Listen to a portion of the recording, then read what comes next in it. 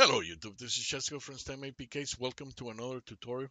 In this tutorial, we're going to continue where we left off. As you remember, in the last tutorial, I showed you this code where we are combining the FLTK libraries with the OpenCV library. And there are many things that you can do that can be very, very handy in order to manipulate images. And if you're doing certain types of detection, you are using, let's say, you're using license plate recognition, and you want to magnify the license plate. Let's say that you have an image, and you want to use the magnifier. In the code that I got, that I mentioned to you last time, that I got from Vincent Crochet, it comes with a magnifier that it can come very handy, especially if you're doing detection and you want to magnify the areas of the picture.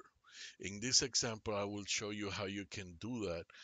Let's say that you have an application.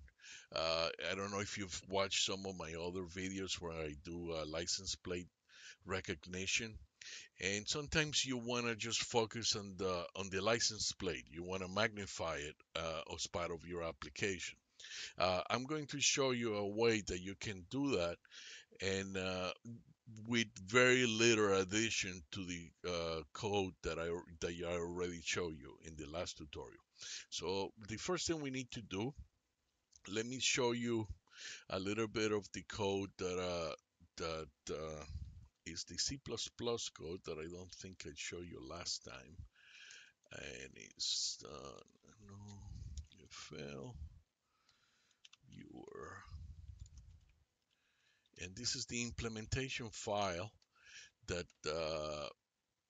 is part of the last tutorial that I mentioned that I got from Vincent.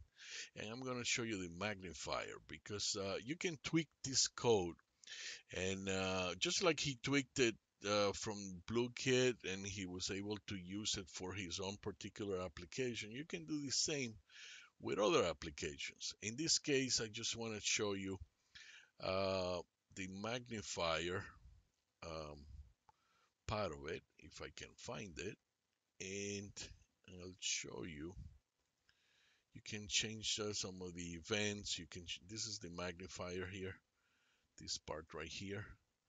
And let's say that you want to, instead of using a ratio, a zoom factor of 2, like he has it here. This is the rectangle, and it's a size ratio of 0.20 with a zoom factor of 2.0. But let's say that for some reason in your particular application, you want to increase that, and you'll see the effect on it. And in order to do that, first of all, let's run it without it, and I will show you what I mean. So let's run it the way I have it now. And this is a picture of, just a Volkswagen, and there's the color image, that's the grayscale image, and this is the blur image. And as you know, it is completely resizable, as you can see here. And you can see that the blur image it's got a very good resolution. So you can see there's a little bit of let's say that you went to, you it's not as clear. Let's say here it's nice and clear on the blur image. We're using the blur algorithm. But here you can see that there's a little bit of it's not as clear. But let's say that you want to magnify it. So all you need to do is click on it, and you see the image, right? You see the magnified image. In this case, the region of interest would be the license plate, because let's say, and you can do the same to the grayscale, you can do the same to the blur image. But let's say that you want to make it a little bit bigger, and you want a zoom factor. So instead of using a zoom factor of 2.0, like I have here, let's say that you want to increase it to double of what it is now.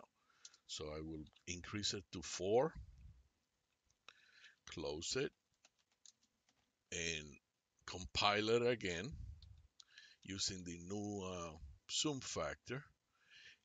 And there you go. I showed you in the last tutorial what was happening here. If you don't know what's happening, just watch my last tutorial. And now I'm going to run it again, but now with the new zoom factor. So the images are the same, but as you can see, if I apply now the magnifier, it's a lot bigger. And you can see, let's make the images bigger in order to complement. And I will also show you how to make all of them resizable. And let's say that now I apply the magnifier glass, and there it is. You can see a lot more detail, and it has a bigger rectangle and a bigger um, rectangle, and area of interest is a lot bigger. And that's just by increasing the zoom factor in the implementation file. But let's say that you now want to, in order to make it easier to manipulate the images, let's say that you want to make all of them resizable. So right now I have only V resizable.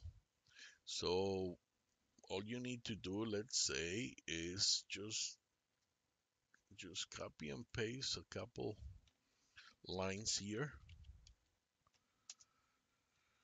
and copy paste, and then copy and paste. And let me explain to you what I'm doing. What I'm doing right now, instead of just having V, this guy here, resizable, what I'm doing is I'm making all 3 resizable. So when I expand the main window of LTK, I will have a bigger area in order to create, to complement for the bigger rectangle in the magnifier. And that one is Z. So now I have all 3 are resizable instead of just one. And this is the image that I'm resizing. Okay, so let's just close it here and then compile again using the new 2 lines that I just added. And now when I waiting for the executable, so now the new executable file, and as you can see, when I resize them, they all resize. You see, you can make them a lot bigger. And now when I apply the magnifier glass, I have more area to work with, and I can see clearly. As you can see, the blur image. This is the grayscale image, and the blur image is now you know why they apply the blurring filters to some images. It will make a hell of a difference in the resolution and how clear the picture becomes. It does not always happens like that, but in this case, I chose this image because you can see that the blur image is a lot crispier, a lot cleaner, and especially if you're using the canny algorithms or other, you first apply the blur before you apply the canny algorithms, and it will give you a lot better results. But this is if you're working with like license plate recognition. As you can see now, all 3 become completely resizable. Okay, and this can become very, very handy, and I will be showing you other applications of how you can use other algorithms and tweak the code in order to do whatever you want to do in your particular application. But this is the end of this tutorial. If you like this tutorial, please click the like box and subscribe to my channel. Follow me on GitHub and Twitter, and I will see you next time with another tutorial. Have a great day.